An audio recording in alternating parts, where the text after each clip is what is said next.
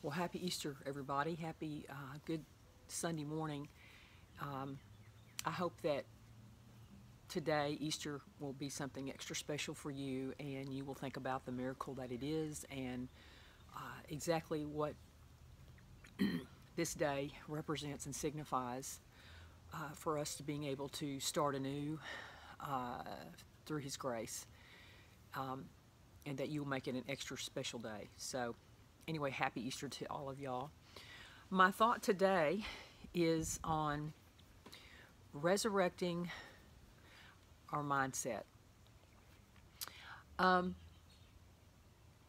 sometimes we allow things to lay dormant in our minds that affect us physically, mentally, emotionally, health-wise, every way.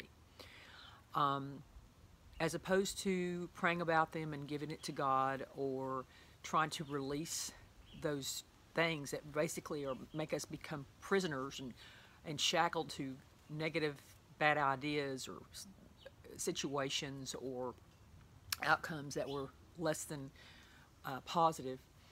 We allow those things to harbor within, and and they sometimes can take over who we are,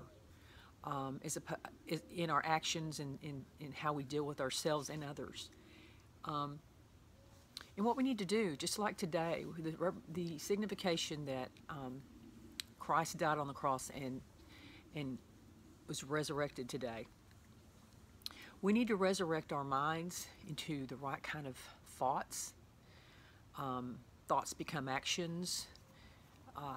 What you think, you reap, so to speak. And so we need to resurrect our mindsets for good and for positivity, not out of fear and out of failure, but out of forgiveness and loving of ourselves, and knowing that we do have a higher purpose, and that bottom line, we are forgiven. Whatever we did wrong yesterday, last week, or with ourselves or somebody else, or if somebody else hurt us, or tainted the way we might think of something or life or a direction or whatever, that today is a new day. We could rise above whatever happened to us in yesterday, last week, last year, last decade. But that we have to choose to resurrect the right kind of mindset, the right kind of place from our heart, things that are serving in positive ways, things that help build us and help us to have a purpose with ourselves and community, and other people as well. But it's a choice, and what we see, what we reap, we sow. So be sure that you, if there's things that are laying stagnant in you, whether they are, mindsets that that you want to accomplish or do, or or something along that line, or even if you know within yourself you need to forgive somebody, you need to release something, or even if you want to reach out to somebody because you just want them in your life. Resurrect those things that are positive and uplifting of whatever they may apply in your life, that you can move forward and have good positive motion and direction to applying in your life. It also means to release those things that are holding you, that are keeping you shackled and a prisoner to your own self, by having negative mindsets, negative attitudes, which in turn cause negative actions. So, there are so many good things within us all, but we have to sometimes dig deep and resurrect those things, those ideas, those heartfelt emotions, and put them into action and own them, so that they can come to fruition, or so that we can have a direction going forward and productively, fruitfully, for ourselves and others. So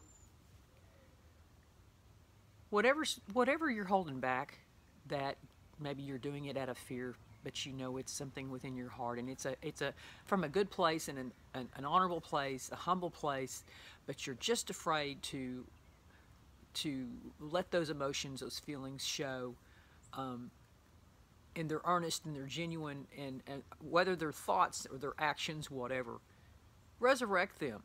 Don't let them lie dormant within you just to not be used. Those gifts that God gives you, those positive affirmations, tell them to yourself and to others, so that you can be purpose-filled and that you can still, go in the direction of your heart, and maybe even speak to others along the way and help them in their journey. So that's my thought today. Be sure to only resurrect what's positive and what's heartfelt, and let all the rest go. Let all the rest, pray about it and release it, and know that you are destined for great things, and just trust the process and know that all is well, and that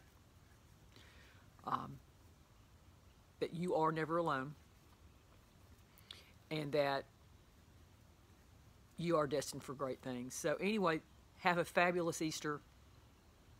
Keep resurrecting what's awesome within you, and let everything else go that is stagnating you, or that's keeping you a prisoner from becoming your best. Okay, so live, love, be.